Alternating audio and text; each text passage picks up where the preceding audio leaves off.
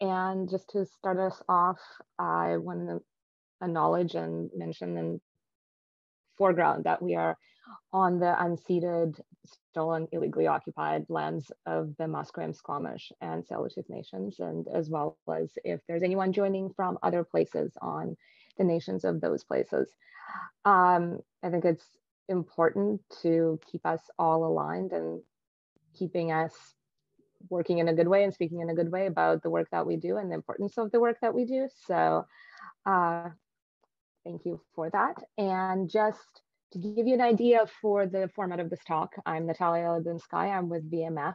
I am the director of creative projects, and also Drew and I have been collaborating on quite a bit of the curated by VMF murals that have been going up. So I might also step in and talk a little bit as a curator as well as the moderator. So we're going to start off with all of us talking about our projects. Unfortunately, Crystal Paribu was not able to join us today, but you can check out all the incredible programming that she has been putting on. It's all live on our YouTube. There is a talk on Afrofuturism. There is a talk from all of the artists that have been curated as part of the Black Secondary Resurgence Project and a number of the other programs. So please check those out and imagine them in conversation with us. And what we're going to do is go around the room, talk about some of the projects that we've done, and then do a little bit of an experiment. I have heard that this works, so we're going to try it out, which is a round robin of questions. So I'll probably start us off, tag someone, they will answer the question, decide on the new question, or maybe augment the first question, bounce it off to the next person, and so on and so forth. And we'll do a few rounds of that, and then open up the floor to the questions from the audience. And as I mentioned before, that can either be through the chat or through the Q&A.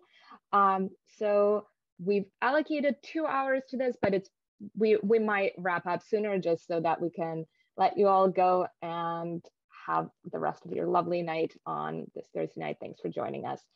I'm going to hand this off to Drew Young because he is our lead curator and one of the founders of this organization and the person whose fault it is that we are all doing this in many ways.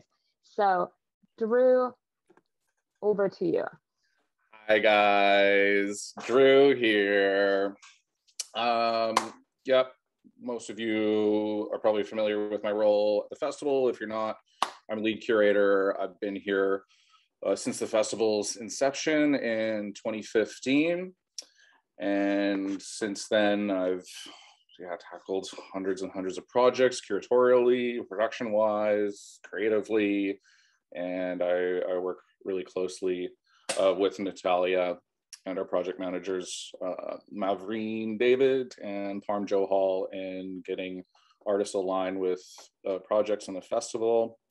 I also sync up with the production team, and we comb through all the artists' projects.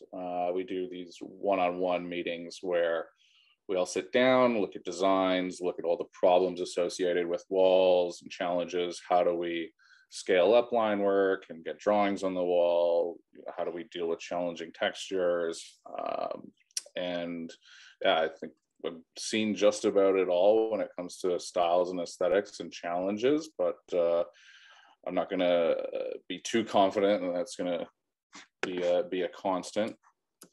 So yeah, for this year, yeah, I guess maybe like I want to kind of talk about, I get a lot of questions about how artists get picked for this festival, and we have a really, really heavy duty application roster every single year. I think we were looking at about 600 plus applicants for this year, which is on the higher end of things.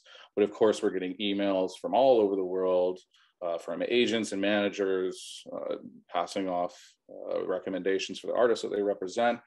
I also have sat on many panels before. I've worked on multiple arts festivals, Squamish Valley Music Festival, Skookum Festival, TEDx Vancouver. So I've kind of amassed this like Rolodex of people that I'm always trying to look out for. And what we generally do is with the applicants, we kind of cook them down, and we're always looking for everyone's superpower. And, you know, sometimes those superpowers aren't necessarily like equipped for a mural. Sometimes they are, but we're always trying to make sure that we're keeping as many artists on the side of our desk when an opportunity particular to them comes up. So, you know, there's a couple artists this year who are like, how come we haven't worked together? And it's like, well, the stars haven't totally aligned just yet. You're in our like master document, which is these really beautiful little one-pagers that represent artists. And after we have what is called a discovery meeting with a client, property, or neighborhood, we go back to this document, we start pulling pages, and you know, we've got to keep this document fresh and heavy. So the application process is really, really key for us to keep growing this document that allows us to have as many fresh faces as possible. And yeah, it's been a really incredible journey this year, working with Natalia, who is a far more professional curator than I am and far more experienced. And, you know, we've been able to really kind of collaborate and work together and build on this document and yeah, see things that one another might not see. And so we've kind of like grown into this awesome superpower that I think has really been beneficial in allowing so many projects to happen and so bloody quickly. So I'm going to talk about 3 projects today, and I'm just going to, whoops, I gotta do screen share. Hold up. Wait, how do I do that? There we go. Oh, okay. Bear with me. This is the universal condition. No. Yeah, I haven't used it. But whatever we have been told the universal condition is, whether that's like colonization or human suffering, it is now also, can I share screen on Zoom? Have you been able to get in there? Yeah, it's not doing. Wait. Oh. There we go. Bingo. We got this? Yeah, okay, fantastic. All right, so I've been really drawn to Anae's work for a couple years now. This is a really great example of how to get yourself projects. Style and colors aside, recontextualizing your work on these big walls, be it they're massive and probably out of our scope generally for the festival, it is a fantastic way to be able to sell your work to clients and sell your work to our team as well. We will do these sort of mock-ups through the curatorial process, but if you come out the gate this hot with these beautiful types of mock-ups, like, you're going to get people's attention, and she certainly got ours this year. I think it's her second wall. She just completed a wall before working with us maybe a month prior, but more or less a new muralist to the scene.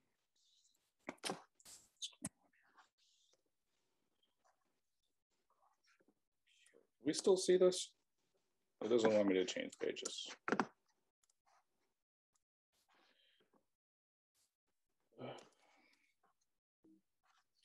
3 seconds, please.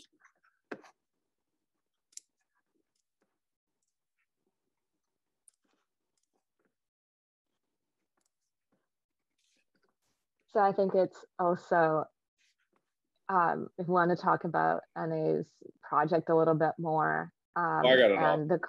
You got it all? Okay. Yeah. My okay. Thing didn't export. Can we see Acrobat now? Oh yeah.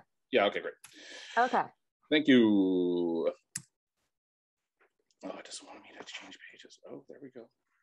Okay, great. So yeah, these are some sample pages of their work that we'll be pulling out of this master document to share with clients. Loving the florals, botanicals, submarine type of work. So this project is technically like a client project, but we wrapped it up into the festival timeline.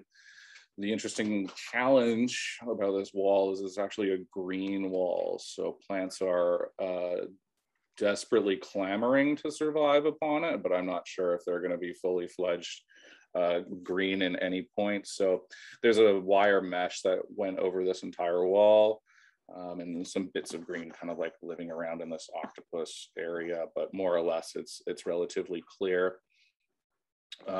She's getting pretty close to wrap. I think it's day 8 for Anae. And Anae, holy smokes, like what a personality. When I had messaged her that the stars had aligned for this project, I'm going to give you a call tomorrow. Unfortunately, I got wrapped up into a maelstrom of problems and challenges, so I wasn't able to talk to her for another day, which I call her and she goes, oh my God, I haven't slept since, like, where were you yesterday? Oh my God, I forgot like how crazy awesome these opportunities are for people. And she lost a lot of sleep on my behalf, just keeping her so excited for the piece. You see a lot of these color palettes in drafts. This one's relatively straightforward, but often you'll see like a paint by numbers technique thrown down on the actual draft. That way, like if they're working with assistants or production artists, everyone knows where things go, and then the artist can just do their best work without having to, keep their eyes on whether or not people are putting blue in the blue spots and orange in the orange spots. This is where she's at right now. I think it's much more compelling than the actual draft. Loving the line weight, the intensity of the purples are really, really popping off. She's done a fantastic job here. I wanted to talk about Nada. Nada has been on my radar since 2018. Would have been introduced from Tom from our team, as well as Jeff Amata from Boom. I've been courting her every year, but she seems to be so busy. And finally, we were able to match her up with a really, really cool client and location. I really am drawn to her work. I kind of have a bit of a dark side when it comes to artwork, and her work is can be quite palatable, but subversive at the same time. And playing with a lot of like pop imagery and aesthetics. Really beautiful stuff. So the location is in on Granville Street. It's 800 Granville. 800 Granville, something like this. And the stakeholders wanted to represent the robust history of performance and musical acts in Granville. So Nada had produced this wildly humongous collage, very much in her style, of some of the most famous musicians ever and musicians who have dropped down on Granville Street. Quite a big undertaking, brand new muralist, never painted a wall, works digitally. It's a very common thing to take an artist who's working on a Cintiq or an animation studio and recontextualizing them outside. Bit of a risk when you're asking somebody who's going to be putting themselves into such a new and sometimes uncomfortable zone, but Nada just ran with it and did such a fantastic job. And brick texture is no easy task, so kudos to Nada. All right, now, Jairus.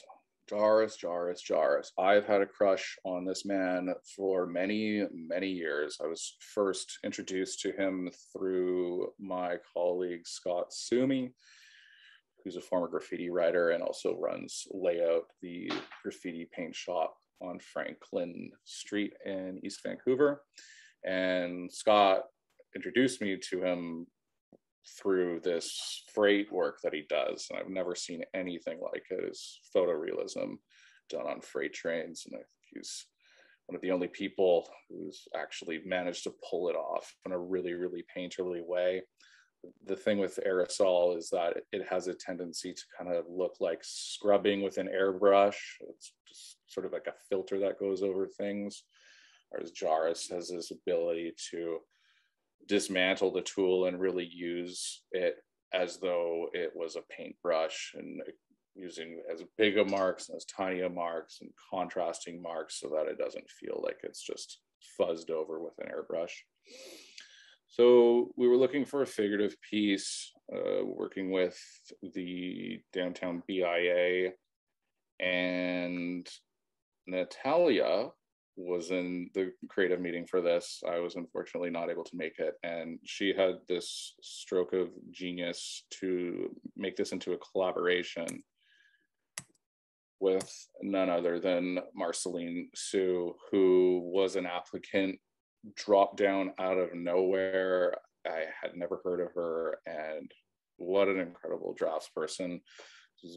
Immaculate narratives, great sense of composition and tension. We really wanted to work with her. So the wall is really, really big. It's approximately 4,000 square feet. And Natalia had been given some intel from the BIA saying that they were kind of looking for something like historical, potentially working with a narrative or an environment. So I think when we're thinking about environments, and we've got this hotshot environment artist, not that she's exclusively an environment artist,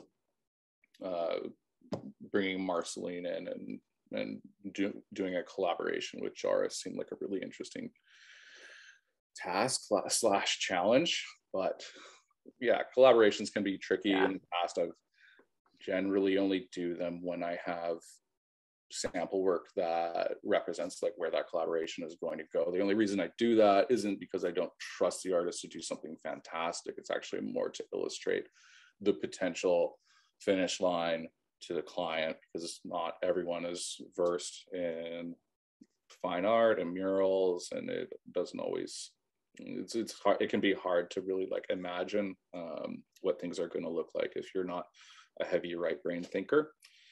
So thank you, BIA, for trusting us to put together this collaboration for you. Well, it was because we were putting all kinds of people in front of them, and they kept moving back and forth between the two of them. And I thought, well, I really want to support like these groundbreaking projects for emerging artists. It's like a thing I really believe in, and I really believe in mentorship. And I think like there are certain mentorship opportunities that are kind of transformative for both. And when you see someone like Jairus, whose practice is very established, he has a very established style, and sometimes those people need that push as well. So I was like, oh, this is maybe one of those opportunities. And I was like, this is a totally wild thought. What would you say if we did both of them on the wall? And then they took a chance on us. It was the owners of that building took possession of that building 2 days before they approved this wall for us to use in the festival. So this was like a huge leap of faith for them and for the BIA to go and decide that, yeah, we can totally put these two people together who have never met because we like the way that their work looks together. So now it looks like that. Yeah, it was such a good job. Yeah, an incredible job. She's all digital, and yeah, Jairus did a great job giving her some input, but once she got that brush in her hand, I've been told that she just totally ran with it and was painting at a exponentially faster rate than everyone's expectations. So watch out, Marceline, you're guaranteed going to be getting more work if you enjoy painting it and painting it so fast.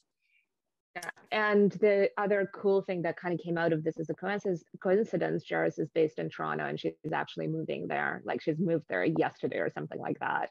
She wrapped up the mural and hopped on the plane and went there. So this is one of those like really serendipitous, but also thought out and calculated collaborations that I am hoping that we'll be proud of for years to come. And also it's just this now magical green oasis on Granville in a way that like it's really, really transformative for that space. And you can see it from all kinds of spots, and you can sometimes see just a little bit of Marcelian's green, and you can see sometimes a little bit of the figure.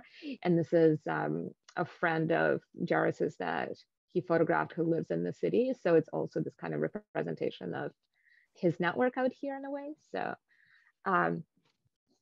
Joe, did you have anything else to say about it? Sorry, there was just so many stories on this wall that I felt like I should jump in. No, you should definitely. I mean, a lot of the projects this year were just kind of like a lot of alley-ooping to Natalia, and this is definitely one of them where it's like, here's a couple artists, and then she just slam dunked the hell out of it.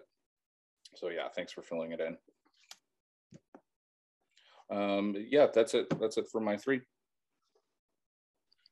I'm going to also mention a thing about Anne, which is that wall actually is going to have a vine grow over it. And one of the kind of design challenges that we were given on that wall was that this vine net is going to go back over the mural and hopefully will be partly overgrown with a vine, like an ivy kind of situation. So I'm really excited to see how that pans out as well. Yeah. Drew, I'm going to get you to name who's going to go next. Lamb. All right. Well, thank you, Drew, for that really good presentation. Can you hear me okay? Can you all hear me okay? All right. So I'm just trying to match that. See if I can figure this out as well with share screen. Let's see. How do I do this?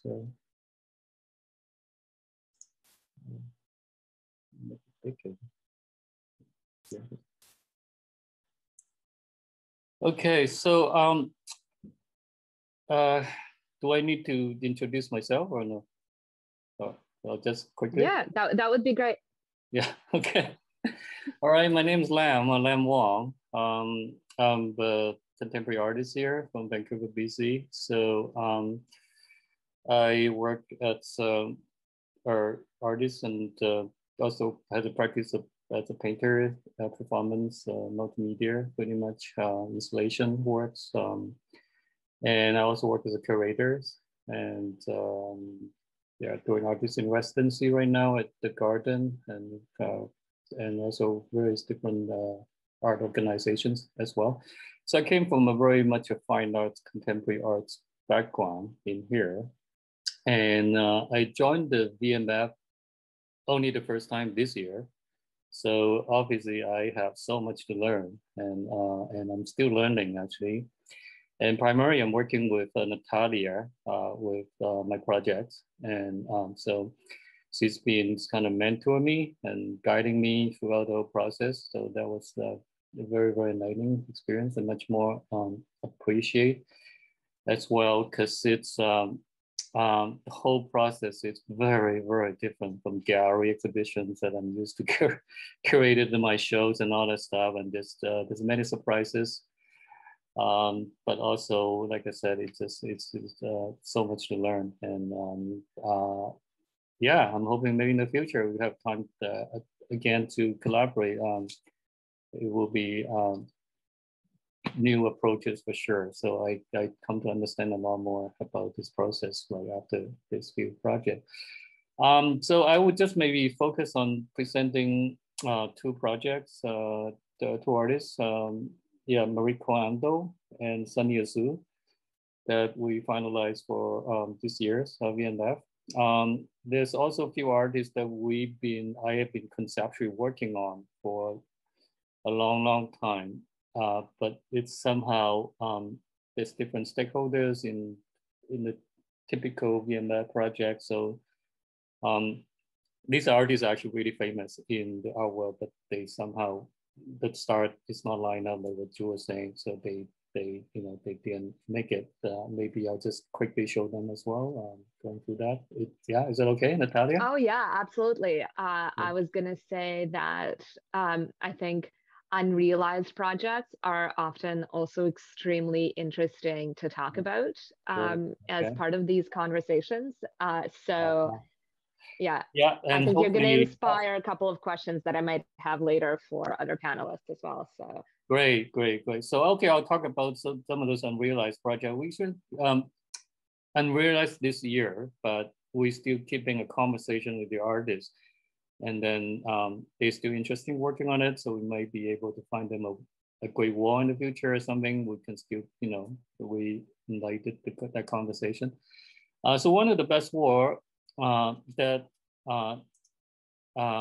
I really like from this year's menu, it's the 2233 Columbia wall, which we call tall wall. It's beautiful wall. And then and as soon as they was like, okay, well, I want this wall. And then just on the grace of Natalia, they kind of, maybe did on this project. So, and this, as soon as I saw it, I recommended Ian Wallace. And that's kind of how the conversation come about. And many of you know, Ian, it's, let me just show Ian some, this is the Ian's work.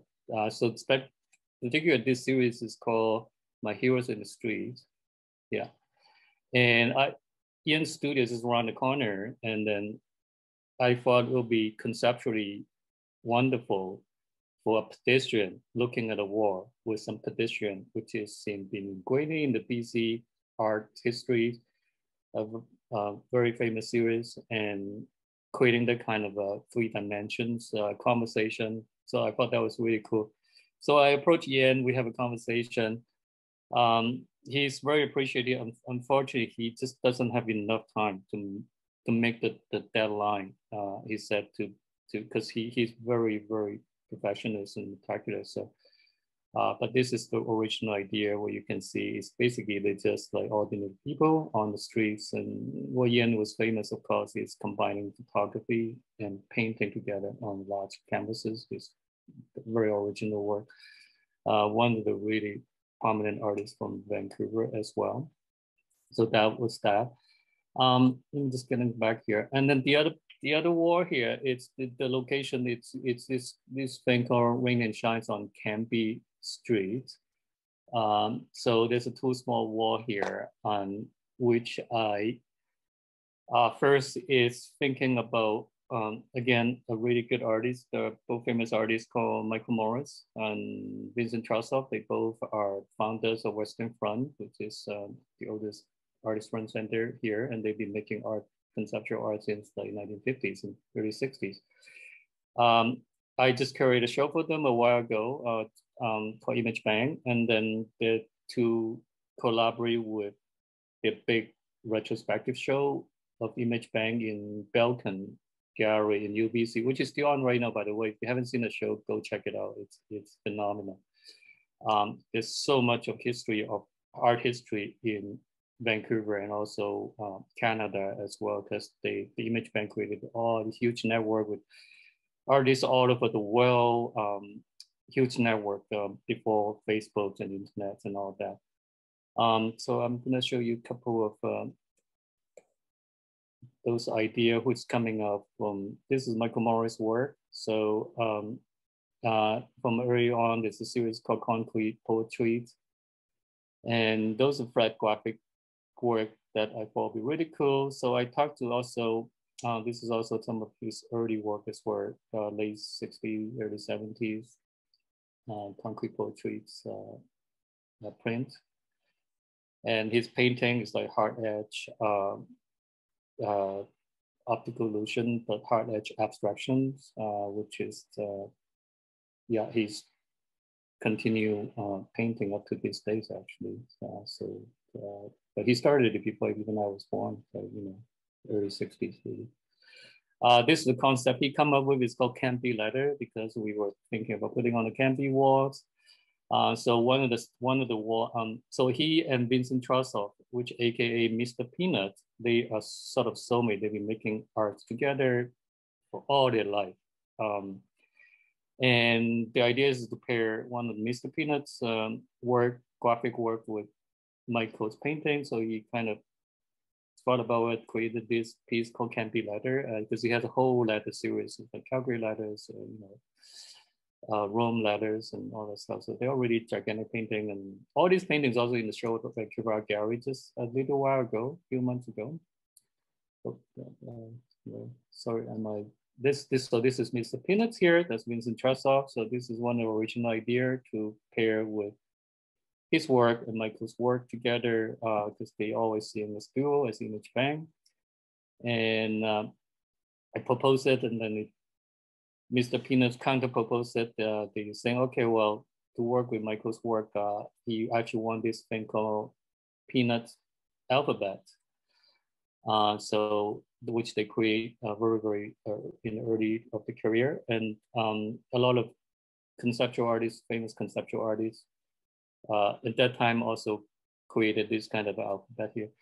So just let me know if if I time-wise, if you want me to speed up whatever, feel free to let me know. But I'm kind of going backward here.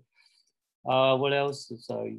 The other artist I would talk to about the tall wall is Eric Metcalf, which is one of the conceptual artists from Vancouver. He is AKA Dr. Bruce. In that time, they all have their nicknames and their sort of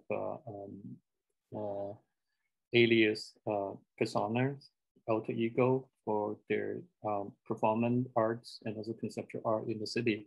And one of the famous things for Eric is he created this kind of leopard skin pattern, and all his arts has been using leopard skin. And one of the major conceptual direction, it's called the real estate leopard skin. And then he actually wanted to cover the building with all this leopard skin, and he was successful doing actually a project wrapping the leopard skin on the Vancouver Art Gallery. Then it was the old Vancouver Art Gallery, and this is almost like 50 years ago. So we kind of want to revive that history in Vancouver. So I proposed Eric and then created conceptually with him to come up with a proposal for the wall. And again, unfortunately, the stakeholders, they all have a different way of working. They don't really understand much about the art world and also the history. So at the end, there's also comments about wanting to have an indigenous artist on the wall. So then for my list of recommendation, there's one indigenous artist, it's Sunny Azu. And so at the end, I first approached Azu's wife, Sarah, about this project, but then she said, oh, okay, Sunny is too busy to take on anything. And thank goodness Natalia followed up with Sunny.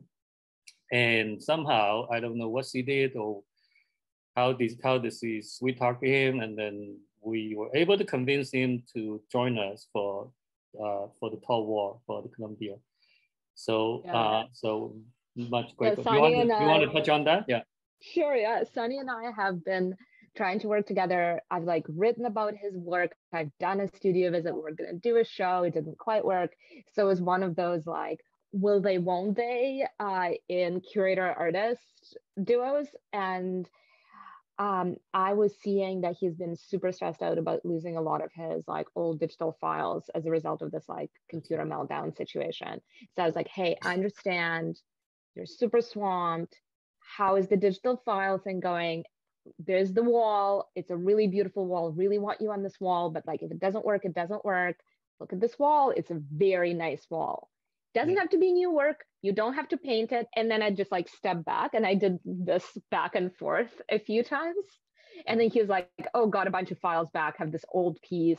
I've been wanting to find a new life for it. So this is actually a piece from a number of years ago that he completely reimagined for this wall. And we have a production painter, Derek Edenshaw, who actually is a buddy of his, who is taking on the painting of it. So it actually has kind of resulted in a collaboration between the two of them. Because he lives on the island, he wouldn't be available to go and paint it, so which he was feeling bad about. But now that it's going to someone within his artist community, and he's had a soft spot for Mount Pleasant for a long time. He's lived out here. So this is the piece that we landed on. And I'm so excited for it because I will literally be able to see it out of my office window. There you go. That's a real treat. So yeah, no, it's incredible. So I am just super stoked and super exciting about this has happened. I think in this case, definitely all stars are lined up there for Sunny, you know, so even though it's very tough timelines, we all make it happen and we all support him and all that. So we end up having this piece for dance through the while the ancestors was watching, and very minimal. And Sunny's work is kind of a combining pop arts and contemporary arts with a little touch of the history. And of course, all the indigenous issue as well, like sovereignties and colonialism, but he has this kind of sort of play-like, childlike, and pop art approach to the indigenous artist, very fresh, and he is quite a star in the art world as well, represented by Equinox. And I'm sure some of you might seen his work has been shown in many art galleries, you know, Vancouver Art Gallery and more and all that. So we just started painting this now. Just mapping the projection, try to get the drawings on it. So we have more report in the future. Okay, so these are the colors. And the image of the land there, that's his ancestral territory. That's his like ancestral village site. And the other piece that I realized before, and this like probably Sunny doesn't even realize this either, that this faces Jonathan Rogers Park, which when we bring back the big street party in 22, hopefully, if the stars align, it's going to be one of the live sites for the festival. So it's also this kind of like reminder about dance and how dance is sacred, because it's really, really interesting, this interaction between the piece and the park that will also be like a live music site. So stay tuned for the dance parties. Yeah, and you can see the artwork, the creative wise images, like the mask is almost like this kind of playful pop art, almost like graphic novel type of cartoon approach, and the figure, you know, it's very, very playful.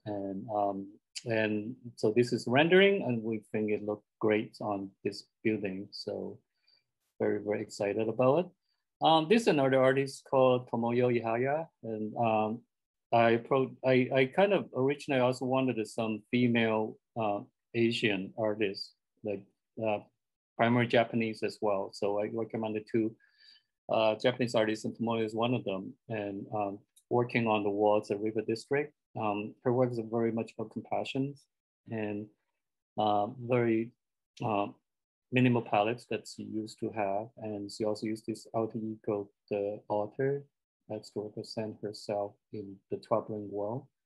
So this is some of her work. Very mystical, but informed by a lot of it, informed by Buddhism as well, because she's a practitioner. Yeah, but you see how natures and all these mythic creatures play in the role there. Okay, and let me just go back here a little bit more to talk about Mariko. Oh. So Mariko Ondo is the artist, and so apparently everybody loved her work. She's coming from more like sort of illustration, and then she also have this very fantasy like children's leanings kind of work.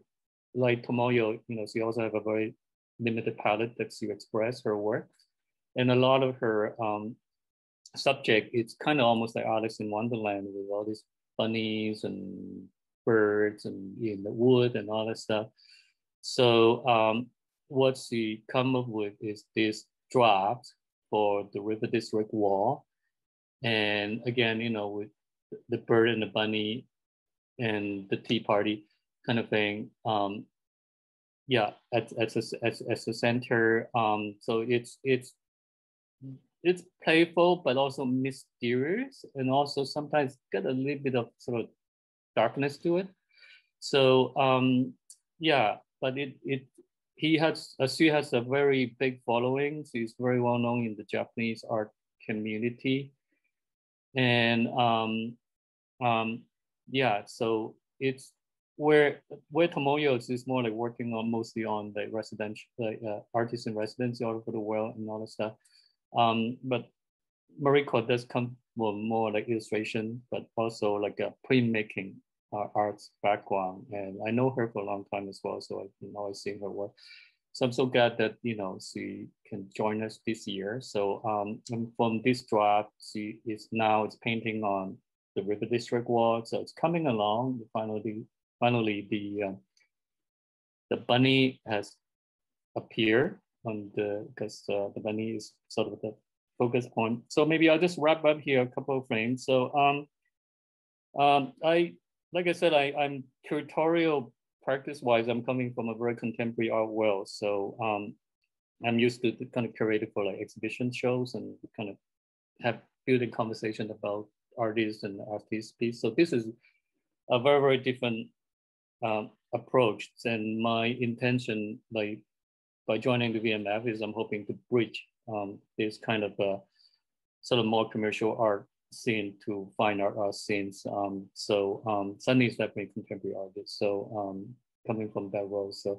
So hopefully, you know, we can keep the conversation going, and in the future, we will have success like building project for some of these great artists like Michael Morris or Ian Wallace and all that, and Eric McCall as well. And those are all great. And then, so I have long list of friends that I can think of to suggestion, but next year definitely I will creating another approach. You know, like I won't go ahead and work with conceptually with the artist first. That takes a lot of time, right? We'll probably just recommend the artists and then have the portfolio to review by different various stakeholders, and once they're selected, then they'll come back and then I'll work with the conceptually with the artists. I think that will be helping each other. So that's my experience here. So definitely learned a lot, and I'm very, very grateful. I'll conclude my presentation right now, unless anybody have.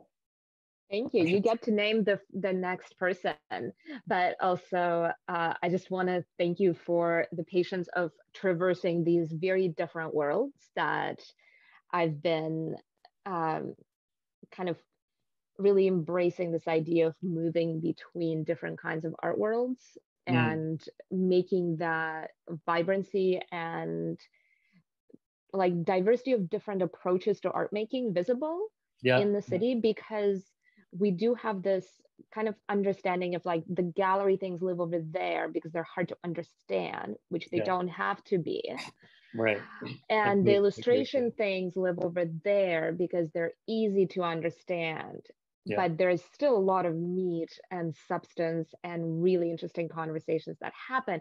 And then like decorative arts live over there and they don't go on walls. And I'm like, well, no, they do. So there's all of this really interesting intersection that is happening, including with client work. So getting clients from the point of, yeah, I just kind of want, I don't know, something abstract, to then embracing Sunny's work to like create this iconic piece for Vancouver, where they now recognize the like kind of the stewardship of what that means to have a piece like that on their wall. And I think it kind of like changes all of our relationship to the city in a really meaningful way. And also just thinking about completely different audiences, like the River District. When I was curating that set of artists, I was thinking about kids. And I was thinking about how there's like kids on bikes, and what do I want kids on bikes to like see in this otherwise very like empty and kind of desolate at times landscape that is becoming this new neighborhood. So I think Jazz, you curated a piece there as well as has Zach. So I've like brought a lot of people together into that little line. Okay, well, how about Zach?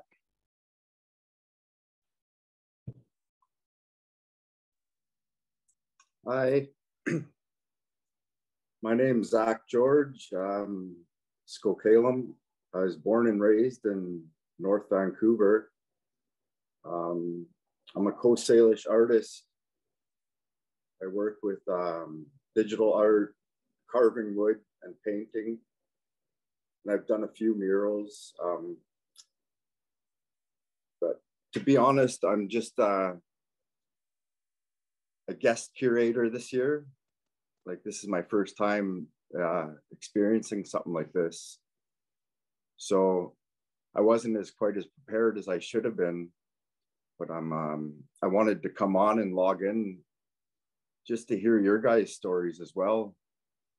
Lam and Drew, when you guys speak about curating and helping artists, I've learned a lot just in the short little time. You guys, you carry yourselves in a good way, and that it's infectious. And that's how I feel about art. Just being a part of this, it's a huge honor to drive through the city and see these beautiful murals that when I was a kid, they weren't there. So, and when I see them, it makes me feel good. And that's the whole purpose of this. I did select a couple artists this year. One was Simone Diamond Horn, Coast Salish artist, a younger female artist, as well as Jody Broomfield from the Squamish Nation. It was important to me to have two Coast Salish artists representing the Lower Mainland, because that area is all Coast Salish. So our people are trying to put our art out there more, because our people, our art wasn't out in the public eye as much as it is, say, Haida or Tsimshian, these places. So our art's just coming to surface lately. And it means a lot I talk to people all the time, Coast Salish people, and it means the world to them to be acknowledged and be a part of this. And it's an important thing, what you guys are doing. I don't know if I'm on the right topic here. I just kind of started rambling on. But of course you are. And yeah. I am just sharing a couple of links to the artists that you're mentioning. And okay, if you want, I can also share screen if you want to show images, or you can share screen from your end. So whatever you want to do. Okay. You don't have to either. People can just go and look at them from the links that I'm putting up as well. Okay. No, that's good enough. I like to keep things short and sweet. And also Jody's project is very special, because that one is, well, all of them are extremely special. But the thing about Jody's project is that that piece is the beginning of a series of works that will be on those alleyways off of Denman Street that went through a naming process a while ago and were named after significant people, often underrepresented in Vancouver's history. So the curatorial approach that we took to it is we wanted to do images or like murals on these alleyways that reflect those communities with how they are active still in the neighborhood today. So Zach, that's why it was really important that that piece, that I kept bringing Cease Weiss into the conversation, because it is actually her ancestors who lived there. That is actually her great, great, great, great grandmother that the laneway is named after. Samia, and I've been sending her photos of like in progress shots of Jody's piece, because that is like very much positioning it right there at English Bay, and kind of to looking to this time before it was Vancouver. So You can like see Stanley Park in it. And you can see the piece on his Instagram. And then Crystal's Mermaid, because it's right next to Fraser River. And she's got like family history of, I think she said it was her father that felt that he was like pulled down by a mermaid, and how like mermaids are actually kind of ominous creatures. And I'm like, yeah, they sure are. And she said that there has not yet been a Coast Salish mermaid mural done anywhere, so she's the first one. Yeah, Crystal, Yeah. I like her work. Yeah, she got a lot of flow with her work. Totally. Nice. And that's her first mural as well as that's cool. Definitely not Jody's. Jody got that out in like 4 days. It was the fastest of all the murals we've done this year. He's awesome. Yeah. He learned that from me. No. Nice.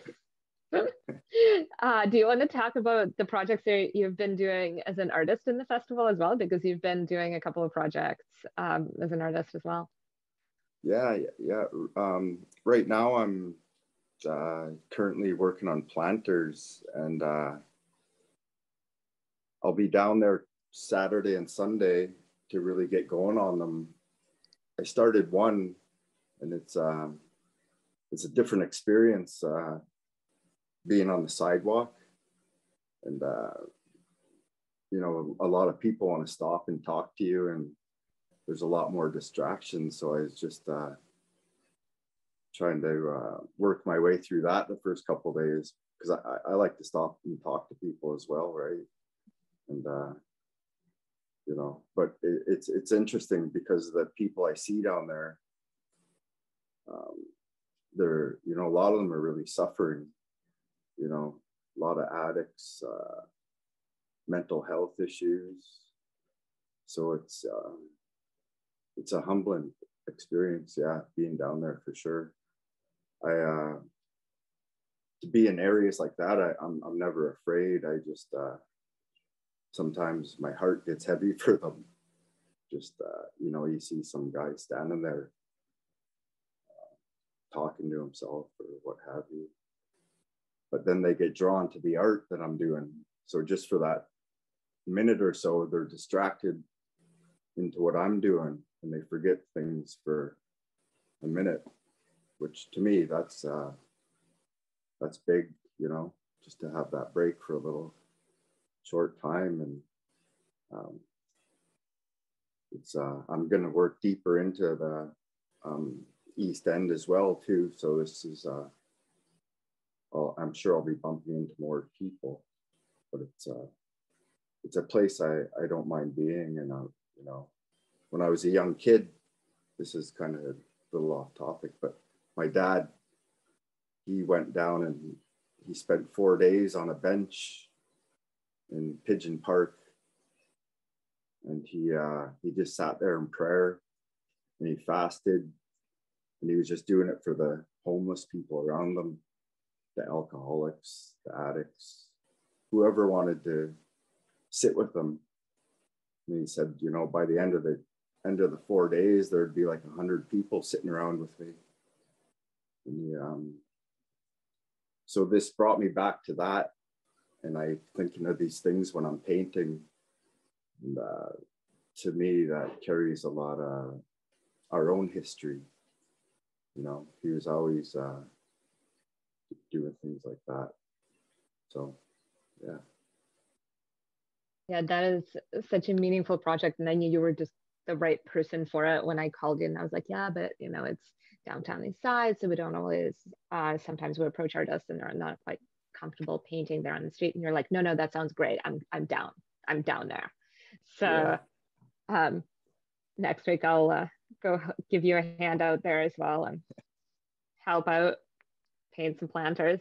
If anybody wants to volunteer, we're looking for some volunteers to help finish the few planters, because Zach has been helping out in Lytton.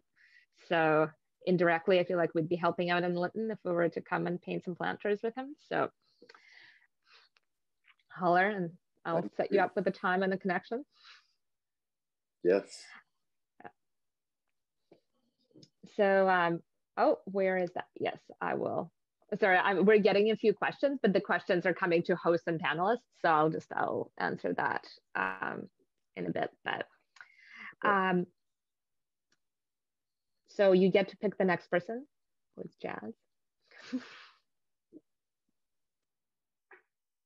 Who's on here? Jazz. Jazz is the last one remaining. Sorry, I can't see her name. Oh yeah. Go for it. Thanks, Zach. Good evening, everyone. It's been so great to hear what everyone's been getting up to, as we've never really spoken since one of our first meetings, how many months ago. So it's lovely to see everyone and see that all the projects are coming into fruition. So so my name is Jazz, and I'm the 2021 guest curator for Murals in the Market, which is a collaboration between Vancouver Mural Fest and the Punjabi Market Regeneration Collective at Punjabi Market, which is at Main and 49th. Before I go any further, I will get this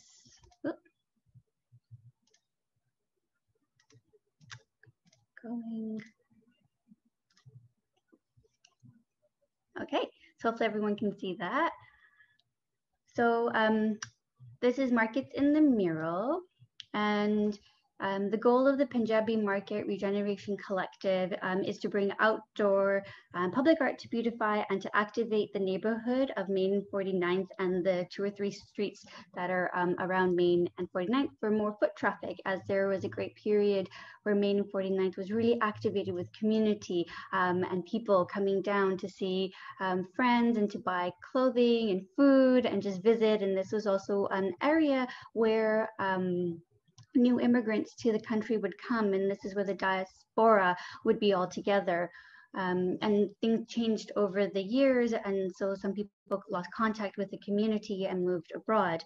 And so I was asked to come on board and select some artists who their work would bring this vibrancy back to the community. And so this is the first year that murals were introduced to the market, and I was asked to select a diverse range of artists. And so the way that I went about it was that I met with the building owners, which was interesting at times as well. And I thought that we would have with there are 4 walls, and that would be all diverse. And I was like really gung ho. And then all of a sudden, it was like, well, actually, we would like this type of work and this type of work. And I was like, yes, obviously, because you're 3 out of the 4 building owners have South Asian background and heritage, and so obviously they wanted something that invoked a memory for them, nostalgia, and that became really important as well. This feeling of nostalgia of how Main and 49th was back in the days and how it started, and the building owners, 3 out of the 4 were like, we would like a connection to that again. And so then I had to kind of reshift and work and select artists and reach out to see who'd be a good fit. And that process I really enjoyed, because I personally learned so much about other South Asian artists in the community that I hadn't, and other artists as well. And so the idea of community is what held this project together. And I feel like just before the process of it starting, all the artists having their own memory of being on Main and 49th and what that meant to them, and then having the conversation with the artists as well, and the building owners, and everything really came and gelled really nicely. And I feel like each artist brought a diverse background or aspect of South Asian heritage to their work, and so therefore the diversity in that really was it hit hard with the community as well, as something that they really enjoyed and wanted to see as well. And so I'll just speak a little bit about the artists and their works. I will say that all the murals have been completed, so please go down to take a look when you can. And so the first artist we worked with was Diamond Point. Diamond's work really actually gelled with the owners at the Orb development, in that area. There were streams once, and actually one stream exists underneath the building that the development has decided to keep as well. So it's really cool to learn that history. And the building owners really wanted something that was vibrant and water-based, and that was really up Diamond's style. And what she came up with is this 3-strand braid that kind of flows through the mural, and then you have the salmon coming together. And this was all about the community coming together as well. The building is full of new and diverse people from all over the world and the Lower Mainland. And so that one point of connection within the community that is already so diverse as well really bridged with her work, and the theme of blue and water that really connected again with not only what the building owners wanted, but with what Diamond was doing as well. So I thought that was a real successful bridging of two people's thoughts coming together on this giant wall, which is amazing. And so the mural location is there at 6509 Main Street, Vancouver. The second artist that was brought onto the project is Gandaj Singh, and for his mural, the building owner really wanted something that was reminiscent of what Punjab in India in the fields was like, this very nostalgic moment of the harvest festival that accumulates in Vaisakhi, which is the celebration of the ending of the harvest festival. And Gandaj, when I was looking at his work, was his beautiful dream-like skies. And I was like, that is the feeling I think that Uncle Tour, who's the building owner, really wanted to show. He wanted to see what one was doing on the land, this combination of celebration, and these colors that Gandaj was able to invoke were just really everything that came together.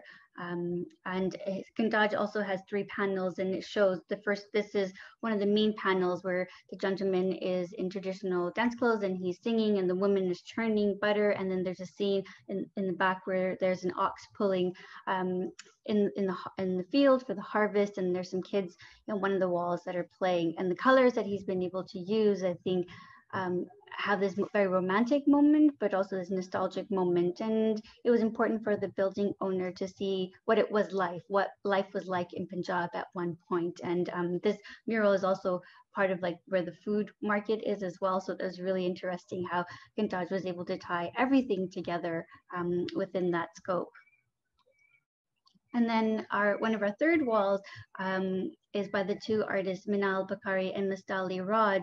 It's a husband wife couple, and Minal is a designer and Lally works in graphic design. So what they are able to bridge together their artistic styles and interest into this beautiful architectural rendition of an interior of an old palace. And their wall, and one of the reasons why I was really drawn to their work and is that Minhal is also a jewelry designer, and so the wall that this mural went behind is of a jewelry store. So it was really interesting that the artist and the Darshna auntie, who owns the building store, were able to come together in this one moment and come up with this beautiful 3-dimensional archway with these beautiful shapes that are reminiscent of old India jewelry design, but also done in this very contemporary way as well, because that was also one of the ways that they were able to bring this new take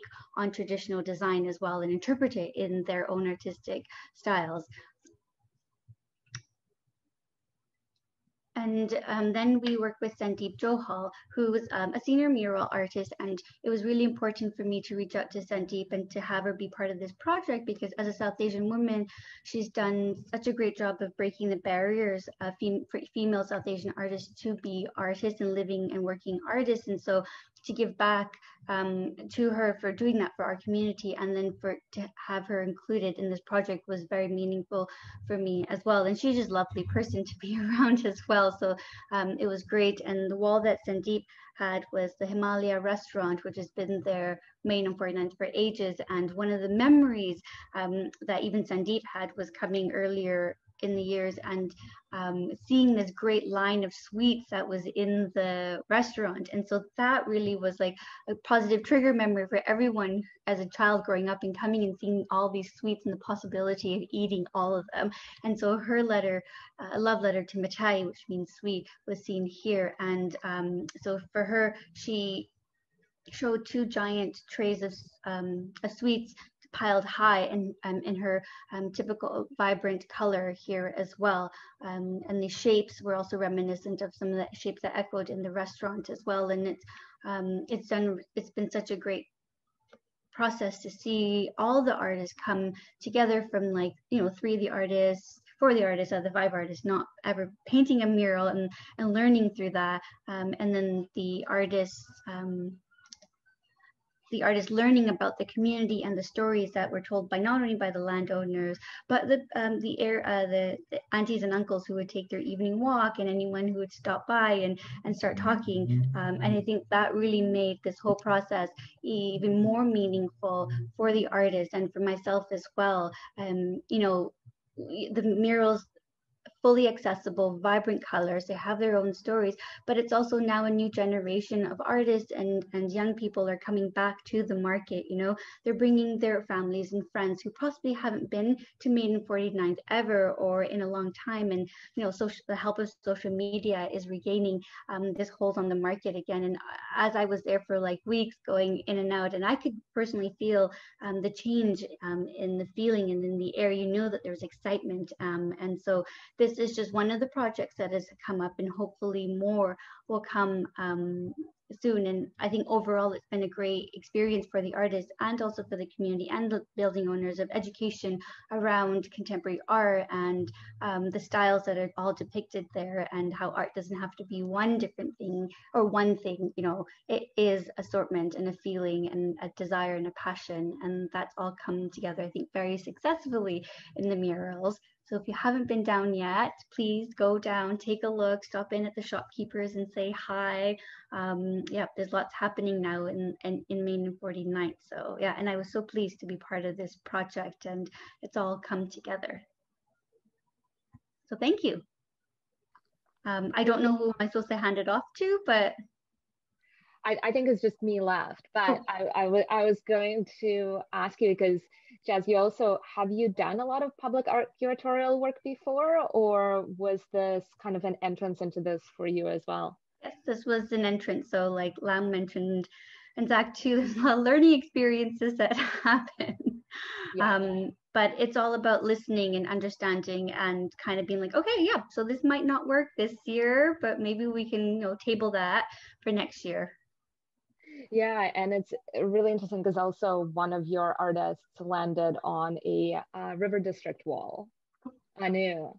Yes. And yeah, and that piece is very much like targeted for kids and to like shift kids' imagination of kind of what princesses are, yes, basically. Yeah. Yeah. Do you have an image of it kicking around? I have one. I'm afraid I don't. Okay, hold on. I do, because I was just pulling up the River District, my old deck that I used. Hold on, I'm just gonna do that. Nope, that is not what I want to do. And it's just a very interesting conversation to be having around sort of how audience shapes the work and how that doesn't have to be a bad thing if we listen closely and listen to the parts of it that really speak to the neighborhood and the place. I think there is this initially a hesitation of like, oh no, there's going to be so many cooks in the kitchen. And sometimes, hella yes, so many cooks in the kitchen. They want so many things. Like I think the most absurd request I've ever heard has been like to combine absolutely unimaginable things into one thing, including like dogs and cats and this and this and this and this and this. And then the artist pulls it out and it's like the perfect thing for the neighborhood and completely lands. So it's kind of, you know, this continual level of surprise, but also it's the people who's going to have to like live with this art and talk about it. But I'm gonna share my screen from here to show you other piece. And Chrome. No, that's gonna be my email. You don't want to see that.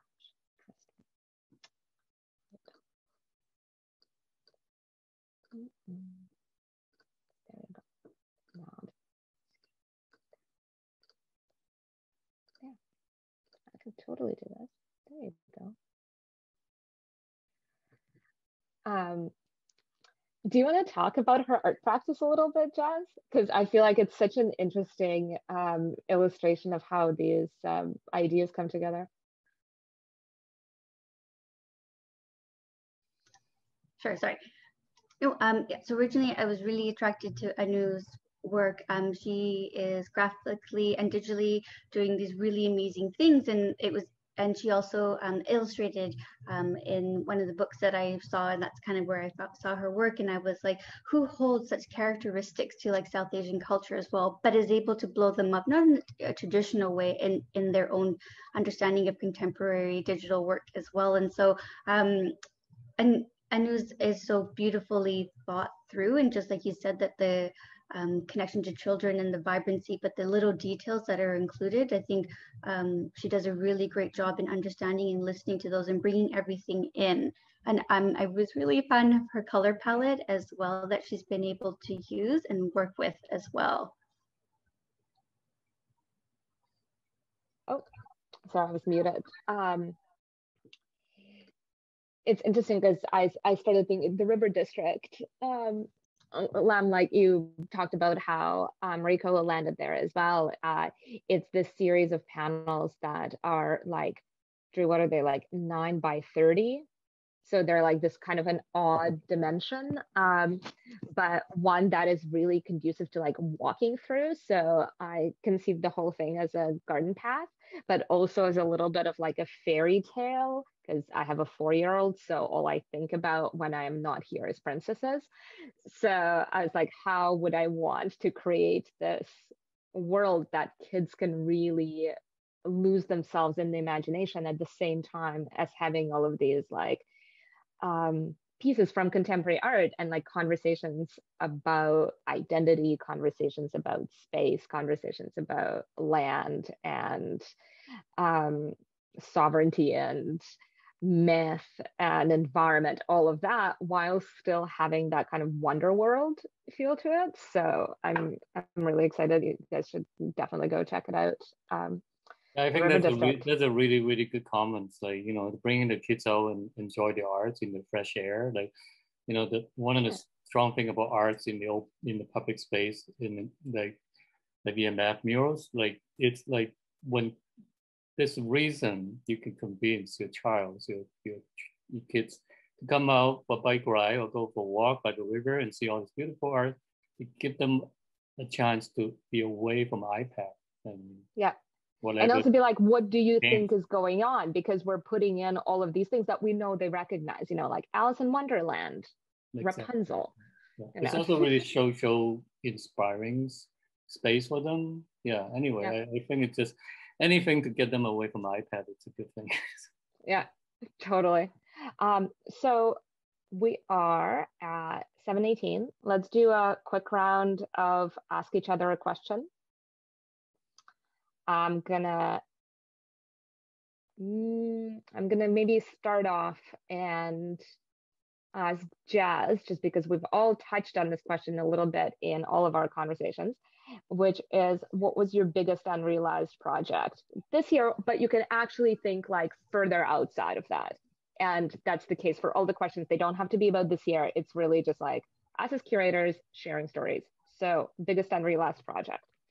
Ooh. Within this framework of the mural project, or whatever you want, however you want to treat the question. The question is yours. I've thrown it to you. It is yours now to decide. So I'm on a few boards as my extracurricular activity, and I think one of them is working with a diverse range of artists in the visual and performing arts as well. For example, at the Richmond Art Gallery Association High Tea, we did a drag night, which was amazing. And I think taking upon that, with hopefully when rules relax, I would like to move into something more performative, I think I'm really wanting to work with more performing artists and seeing how we can interpret them in a gallery space where you can have a multifaceted experience. So not working with an individual, one particular artist or anything, but the bigger concept of how we can take kind of like an auction frame and bring it more to life and more unique experiences. And now you get to come up with a question and bounce it to the next person. Oh, okay. I was gonna, I would like to take that question, I think, and bounce it to Lam. Well, unrealized project. I kind of go through that in my presentation, I guess. But like I mentioned a bit earlier, I don't really see them as a unrealized project. I see them as just, you know, like the time constraints or whatever.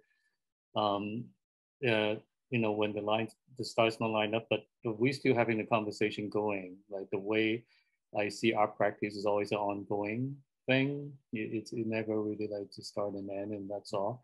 And artists are very, very open-hearted and open-minded. So, so I would say, you know, I always try to propose we will keep on going and looking for new walls, and then maybe even better for their work. And one of the things Natalia and I discuss is maybe they also using the opportunity of Winter Festival and using some new technology like augmented reality and image wrapping projection or something like that. And also in those cases, the curator might have a little more freedom and powers in discussing with the artists and realize the project. So the hurdle maybe is a bit less. But because I'm new to the public arts and VMF, curatorial wise, so there's quite a few of unrealized projects this year. It's really hard to say which one is the biggest though. Maybe I guess when we first started the conversation, I was really excited about Ian Waters' project, and he was up for it. Just there's not enough time to prepare for it. So so between that and Eric's the leopard skin, because like everybody have a different idea about what leopard skin is, and most people don't know the history of Vancouver and West Coast conceptual arts history. There's so much meanings and so much work that he do with those identities and patterns, and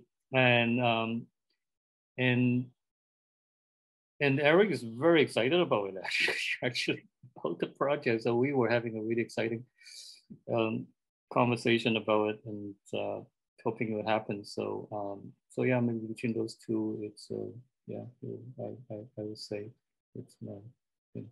So. Should I ask my question? Now you come up with a question. I'm gonna make you do a new one and bounce it to the next person.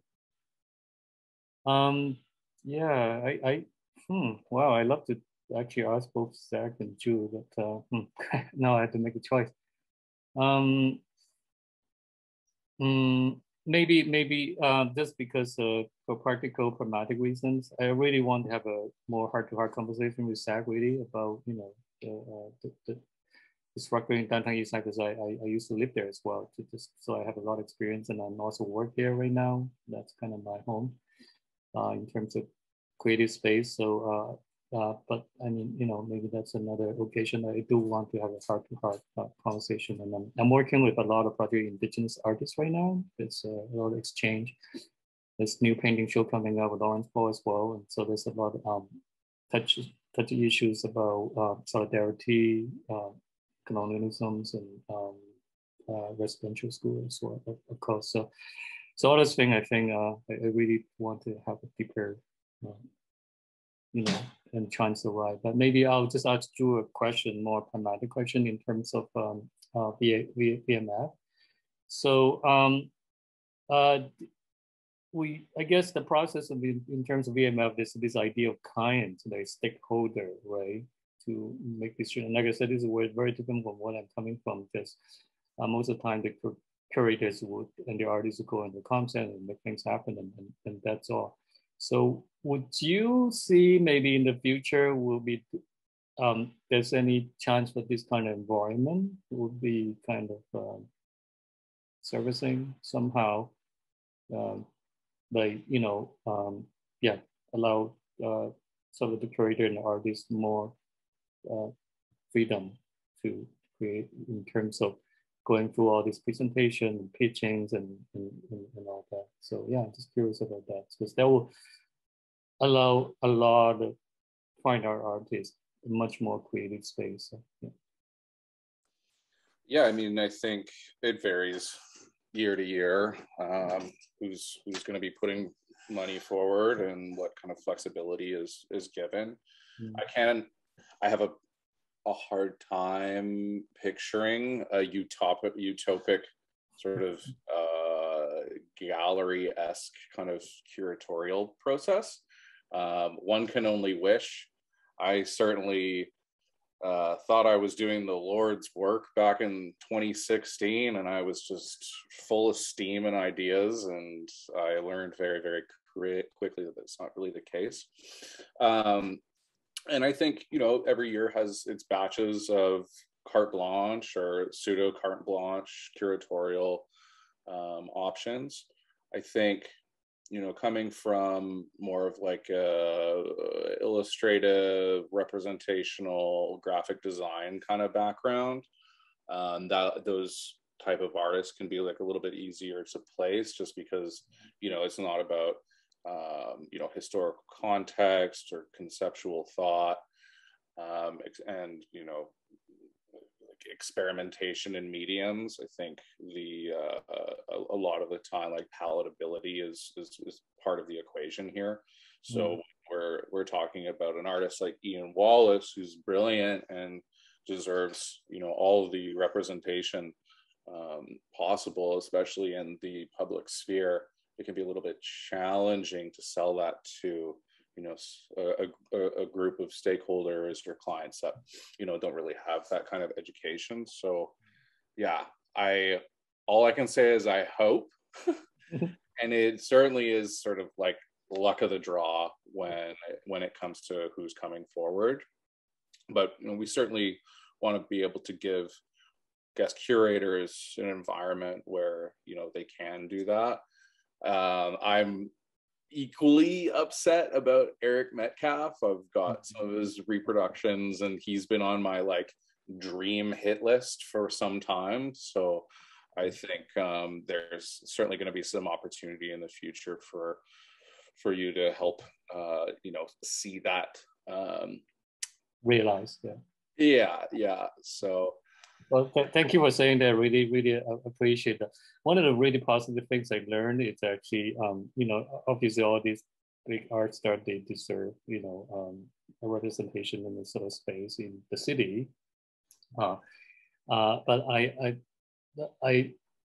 what I can sense is they actually wanted to do it. They're excited about the project. So that was a really, really positive thing because they, a lot of them, they don't really say no, like they actually say yes, right? So and they realize they could be part of this culture and this and I think that's a wonderful thing onward in the future to have that kind of conversation and dialogues and collaboration. So and yeah, I think that's a really wonderful thing to make Vancouver really vibrant and tolerance for different kind of artists to be in. So definitely, and like I also don't want to perpetuate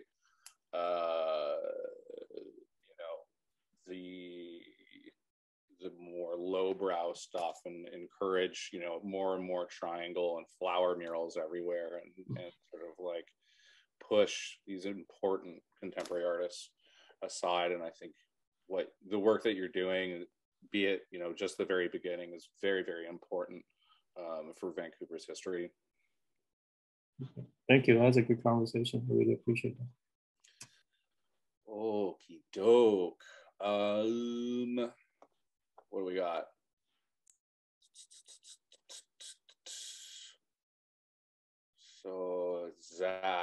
fascinating, right? Zach, what surprised you the most this year?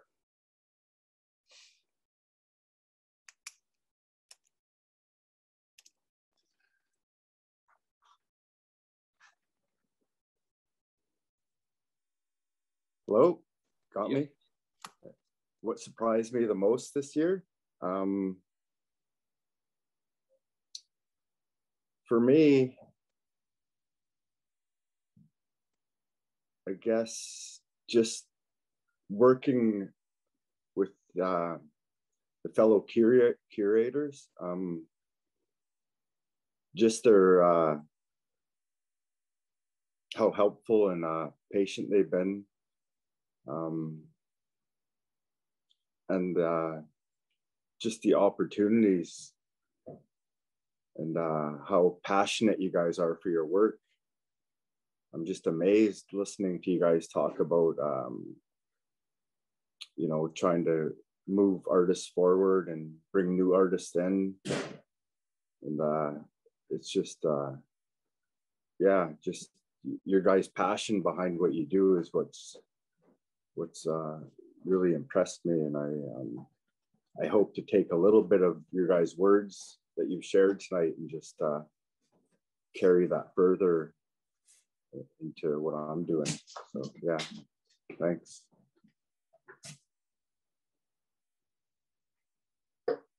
I think you're also very inspirational as well, Zach. Like, you know, for whatever the words you're saying, there was a strong sense of compassion and empathy coming out from there. I think that is above art, really. That's just much more higher plane spiritually. And I really felt that. So. Thank you. I'd like to toss what surprised you the most to Natalia, who has been at the helm of all of this crazy business, our first mega year running the show. Oh, so many things. So many things.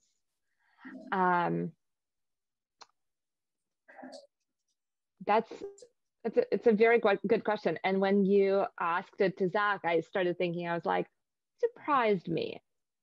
And I think it's, first of all, the combination of how incredibly flexible artists are, like flexible, committed to their practice, willing to like be out there in extremely often hostile conditions. That's the other thing that surprised me, is just how incredibly hostile public space is.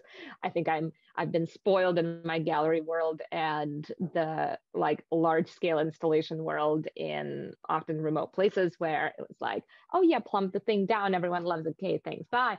But here it's like really the embeddedness in really the like how this brings the city and the artists together in a really profound way that is way beyond what the artwork is. So it's the combination of jazz, like what you were saying, with the aunties and uncles out there walking and like feeding muralists. We've had so many business owners feed so many people this year. Oh my God, people have been very well fed. So everything from that to having to really work through the complexities of working in the Chinatown, Hogan's Alley area and downtown, kind of with the homelessness, with the, like the housing crisis, the addictions crisis, everything is really heightened when you're working in public space for an extended period of time.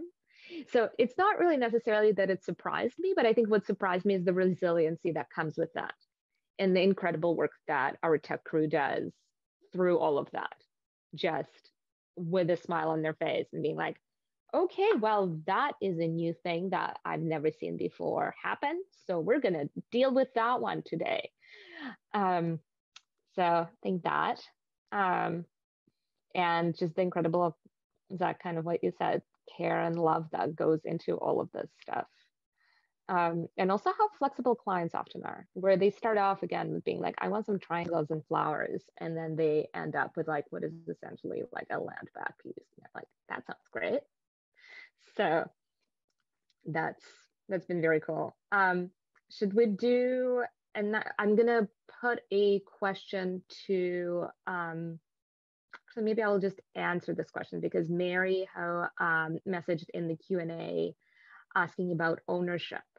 And that's a question that's very complex around mural work, but the summary of that is that it belongs to the artist. The image and the work belongs to the artist. And people can't like take a photo of it and then reproduce it and sell it for their own financial gain. That's still like the copyright, there is a word that I'm looking for. Like the moral rights to the image always stay with the artist. Hope that answers the question, Mary. Otherwise, it is paint on the wall and it belongs to whatever other things are attached to the building. We are supported partly by the Mural Support Program from the City of Vancouver, which asks for a commitment to holding the murals up for 2 years. So I guess they kind of have a stake in that too, but not really an ownership stake.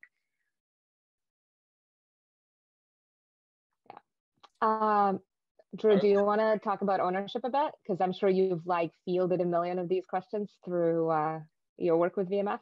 A little bit. I actually had an interaction with a very well-known car rental company who was taking a bunch of photographs of my work and a bunch of other people's work, and then it just turned into this Instagram like bonfire. And fortunately, they were a brand who was really receptive to it. I mean, the brand was really trying to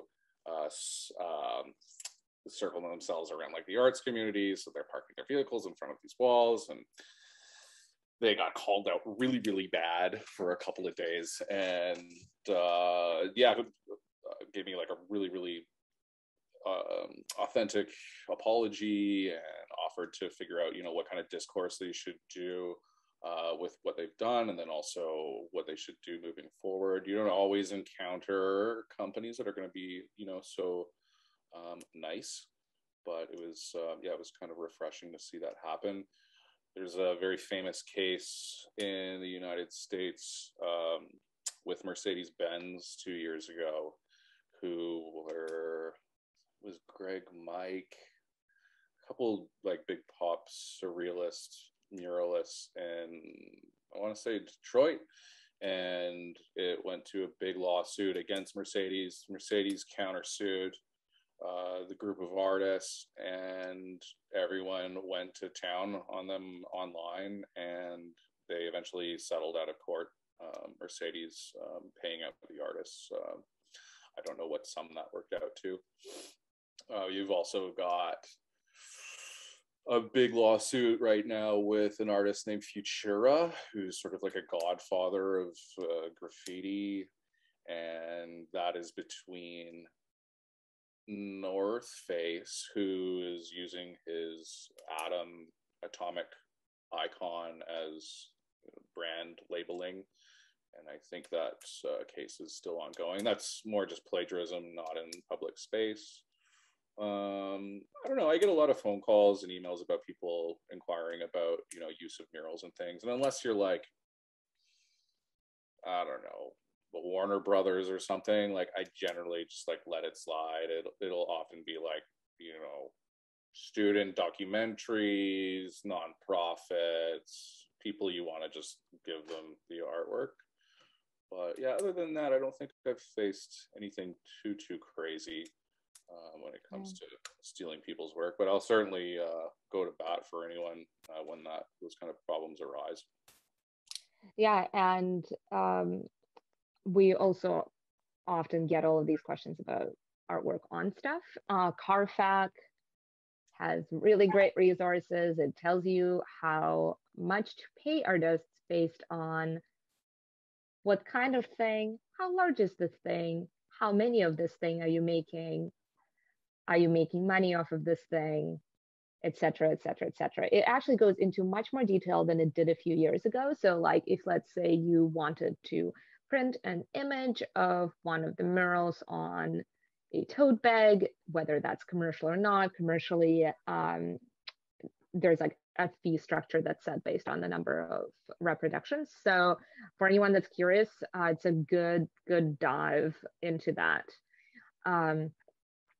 So actually, I also have an interesting story about ownership, which is not from this organization, but I used to be with the Vancouver Biennale, and the Giants mural that is on Granville Island, on the silos there.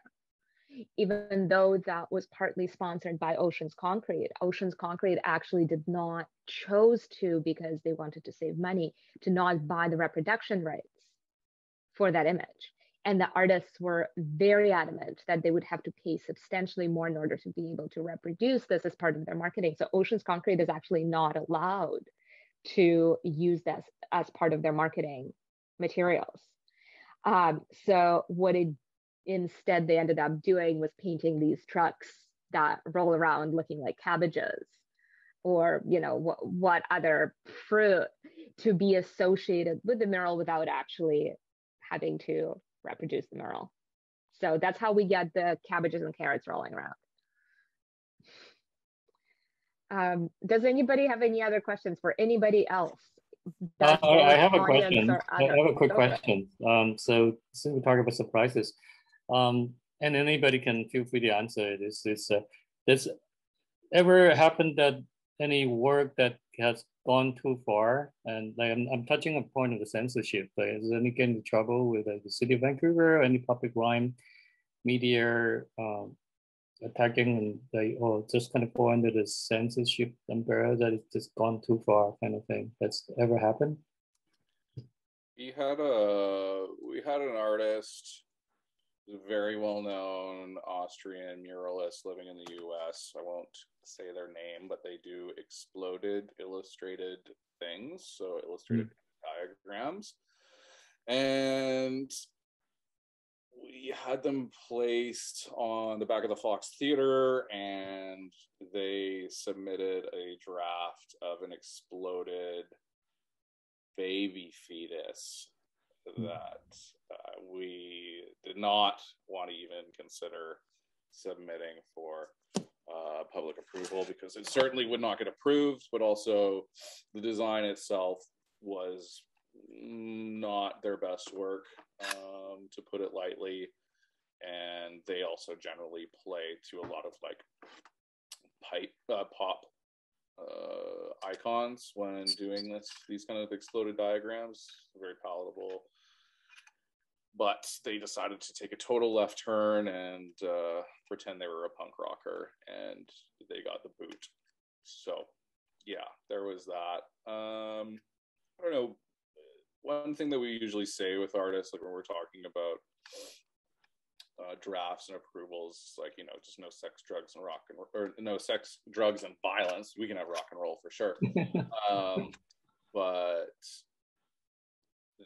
they generally are pretty like careful about that.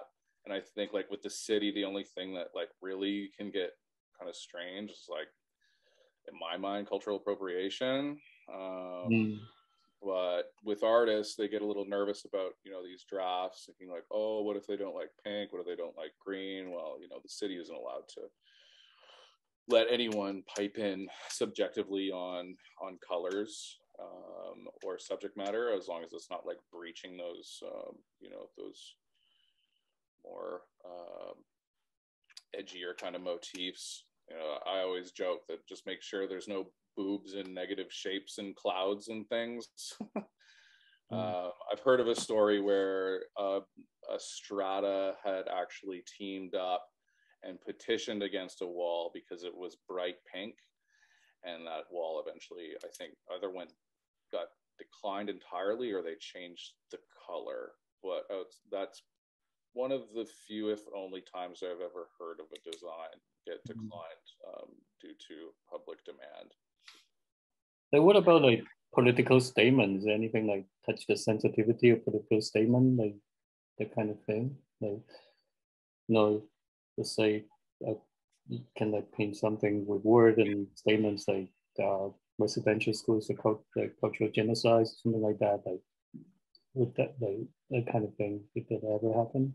Yeah, we worked with a street artist named Indigo Shalom Johnson our very first year, and there were some wild riots somewhere, forget where. Mm. And did this mural design about the riots and police brutality and flames, and I think we lied to the city to get it through. It was like we just needed to. It was like a party, and cops had shown up, but it was very much about like police brutality and these riots that were happening in the States. Mm. So yeah, I mean, we kind of like circumvent approvals to kind of make that happen. And at the time, we were also like dealing with graffiti, and graffiti was like not a thing that we were allowed to do. So we were allowed to do temporary facades. So we were calling like whole buildings temporary facades in order to like get things pushed through. But yeah, I can't think of anything that is like hyper political that's been declined or standing out in my mind right now. Cool. Thank you. There should be a place for that, and I do want to see more of it. Again, it's just time and place and stakeholder and location that is going to allow for something like that.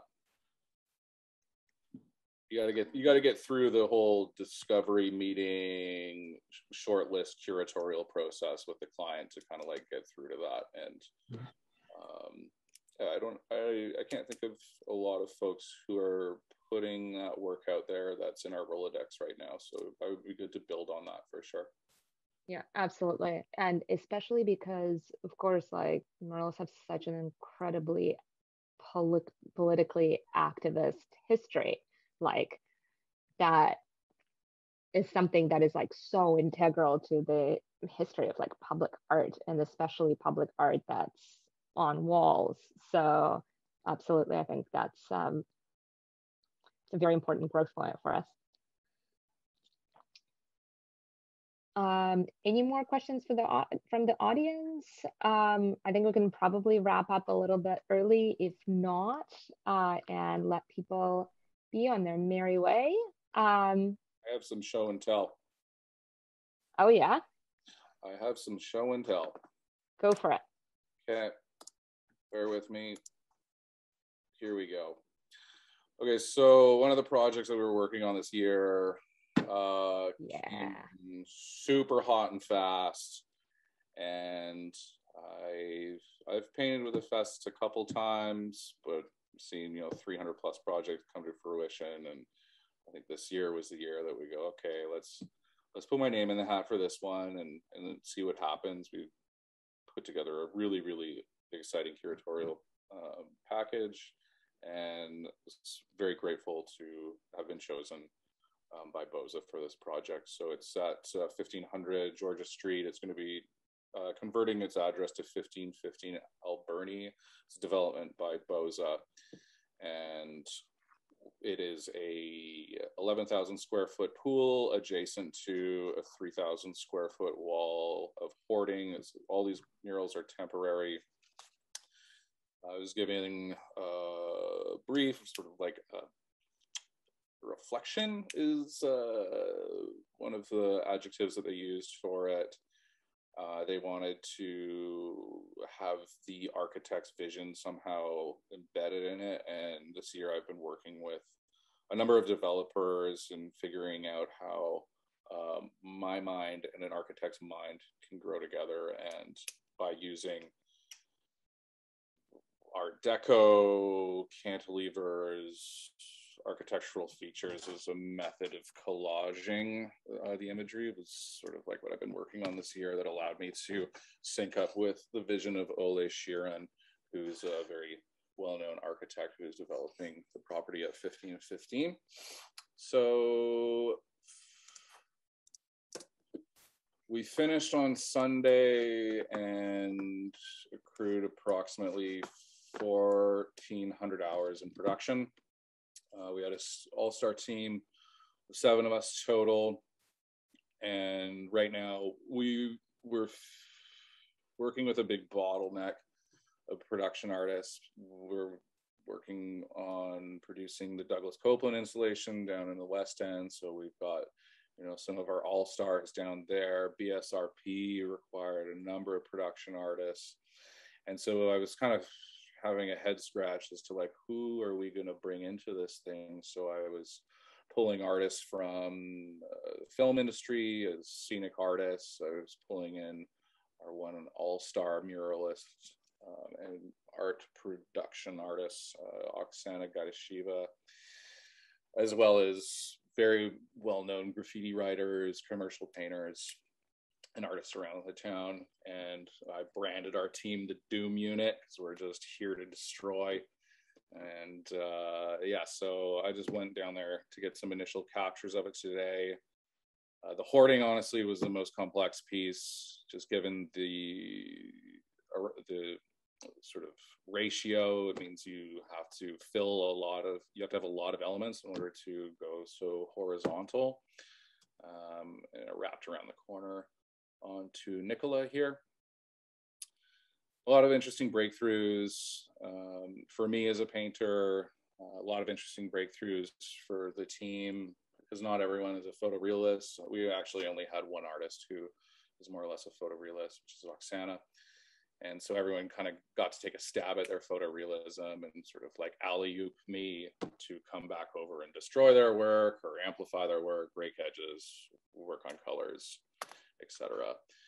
So yeah, hoarding was one thing, but the main event is the pool.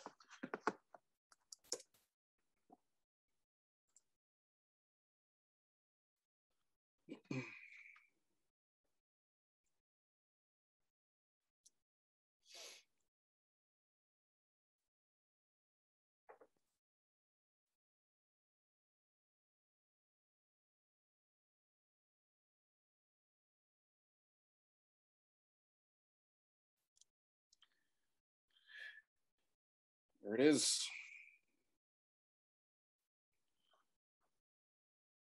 It's called the bathing dyad, the idea of pairs and partnership and fraternal relationships.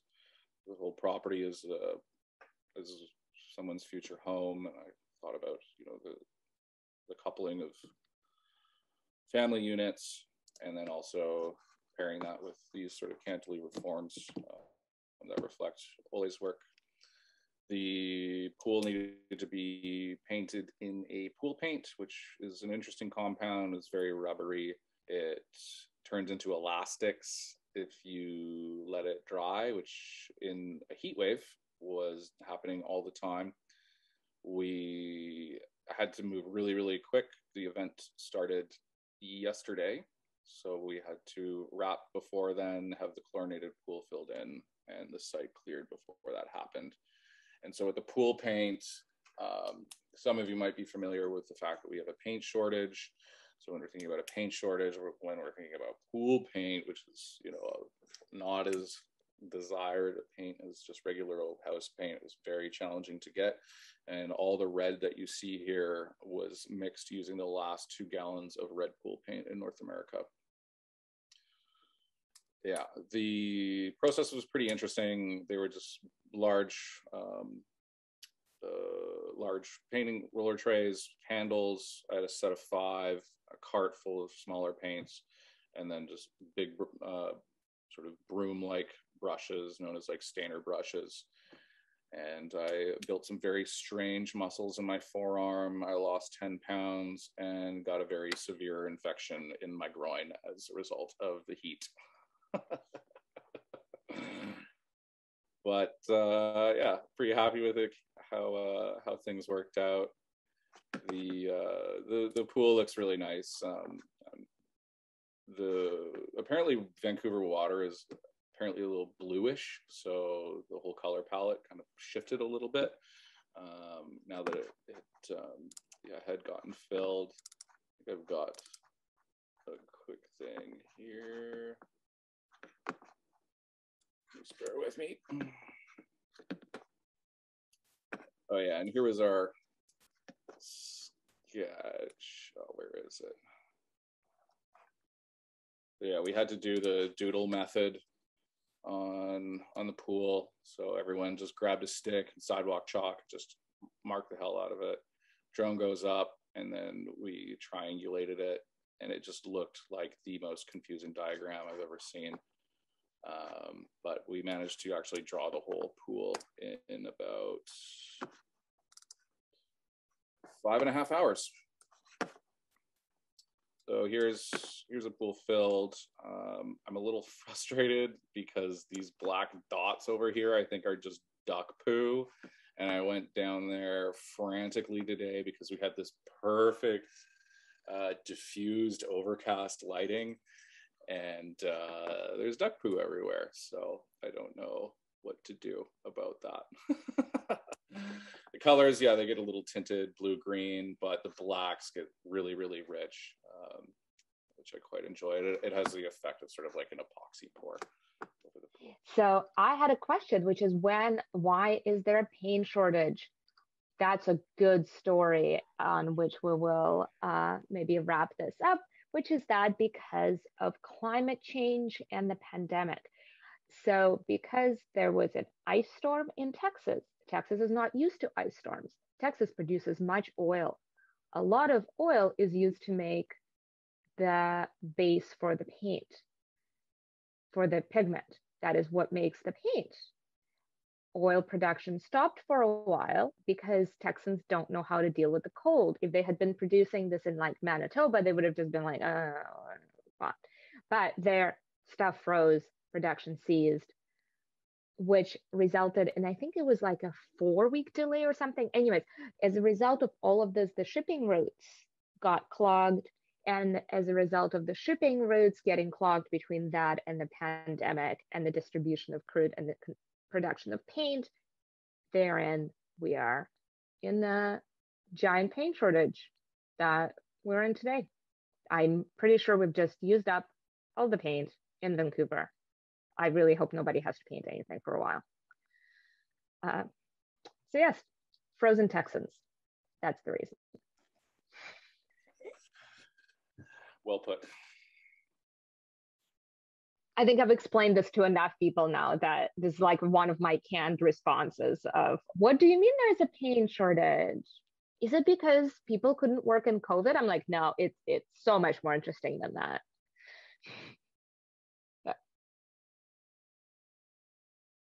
On that happy note, we're actually at time. We managed to do this for 2 hours. Thank you to anyone who stuck around. This is going to also be on YouTube and we will promote it. I'm very happy with how this went. Thank you all so much. Too bad Crystal couldn't be here with us today and Chippo to talk about BSRP, but please go and find all of her programming available online on our YouTube channel, and this will just add to your watching time on getting to know the Mural world. So for now, thank you. Thank you. Thank you.